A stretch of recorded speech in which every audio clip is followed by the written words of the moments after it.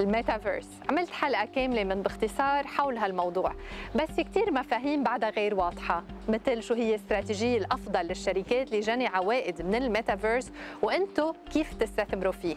اليوم أنا بمدينة كورونا بإسبانيا، التقيت آديبات فيردي وهو خبير بالواقع الافتراضي، وكان أيضاً بيشغل منصب قيادي بقسم منتجات الواقع الافتراضي في فيسبوك. تابعوا لقائنا بهذه الحلقة الخاصة من باختصار.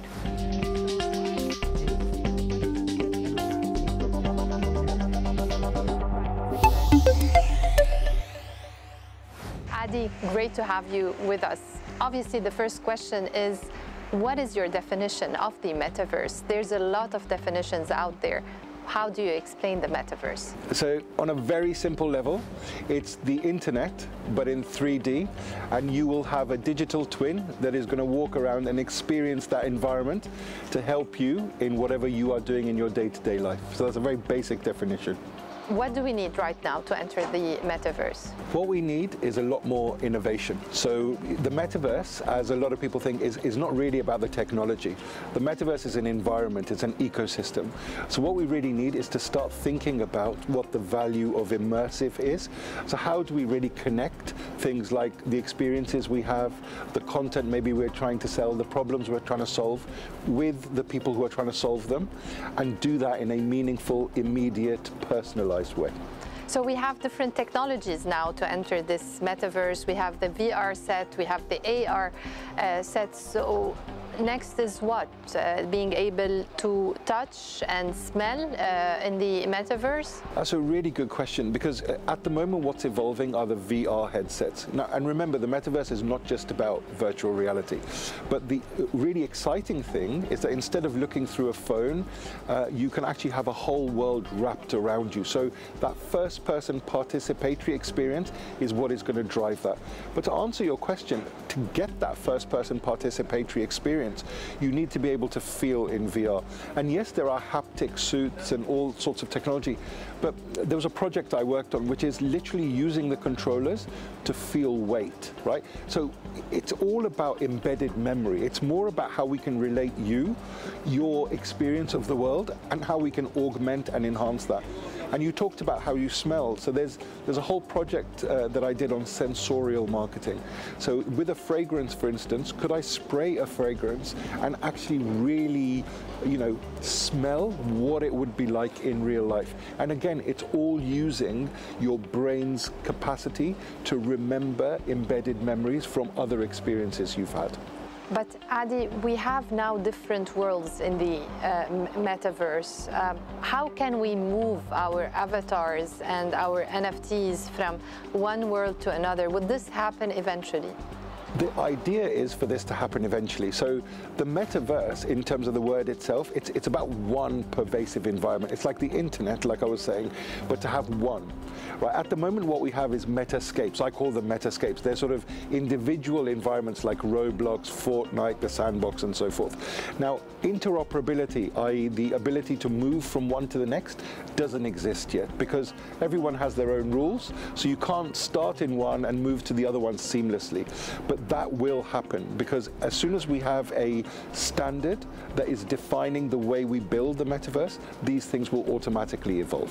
One of the key things to bear in mind here is the ideal is that you, in your digital form, will have, your assets, whether that's NFTs, whether that's, it's like buying clothes, right? So if you buy clothes from one shop, if you go to another shop, you don't want to take them off or lose them. You want to maintain those clothes, but then add to what you've got, and you have to have the choice. So that's what needs to happen, is that even if you are in Fortnite, whatever assets you have from there, they need to be something that you can take away and use and apply in another environment. So we're getting there, but there's lots of political, socio-economic things that we need to consider before that's really going to take off. Adi, from your experience, how can companies enter the metaverse? What is the best strategy or the best approach in order to monetize the metaverse? So in the short term, organizations can reap benefit by creating environments and experiences where people can really understand how their value system connects with a company's value system, and use that as the model for how you create value. In the medium term, organizations have to almost evolve their brand DNA and be ready for an immersive future. And what I mean by that is we can't just create immersive experiences and just, tag them on. You've got to rethink how your business works and how it can relate to your audience and the experiences, so that you really are building a model which is not about buying, it's about belonging. So transactions need to almost be a byproduct.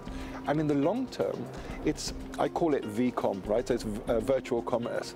It's all about, for instance, if you are in a shop, to be able to walk out from a shop in London in the real world into a virtual store, which is in Bangkok, and to be able to do that seamlessly so that you have a global, immediate, pervasive, and personalized experience.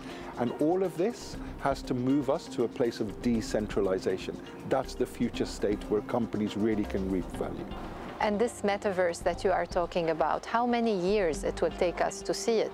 The metaverse that I'm talking about, which is not an oligopoly, which is something which is truly open source, I think we are at least 7 or 8 years away from that, because in the next 1 to 2 years, we need to get to a place of technological ubiquity. People need to see a virtual reality headset or AR glasses as the same as their phone. Beyond that, they need to be able to use it in ways that enhances the experiences they're already having in the real world. And that's going to take us a few years, 3 or 4 years. So beyond that, we then need to create, we need to experiment, we need to innovate. So I reckon about 7 to 8 years. From an investment point of view, Adi, what's the best way to invest in the metaverse? Is it through buying virtual lands? Is it through buying NFTs? Or is it through buying companies that are building the metaverse? In the short term, it's in the companies that are not just building the metaverse, but are doing what you said earlier, which is really exploring what it's like to live, breathe, feel, smell, to sense in the metaverse. That's where I think the market is, right? And also, I guess, from a technology point of view, it's not just the devices, but it's the technology that's allowing us to connect in a more seamless way. So that's where the first investment is. Second, NFTs at the moment have kind of, the bubbles kind of burst a little bit, because they are, as I was saying before, collectibles, right? But when we turn that model around and we look at what the power of NFTs is, so a great example is this fragrance manufacturer that literally measured your personal response to spraying their new fragrance, and they did a map of your brain, what are the neurons that sort of lit up, and took a photograph, and then translated that into an NFT. So the NFT has an immediate connection with you. It has value beyond just being something static, and there is a long-term use case for how you can connect you as the organization with your consumer. That's where I think NFTs are going. That's the time to invest in NFTs. And then in the long term, it has to be virtual real estate, because it's literally I think, going to go to a place where the whole world is going to be recreated virtually, and you will be able to buy land. So you could somebody else could actually be living in your home in the metaverse because they've bought that piece of land.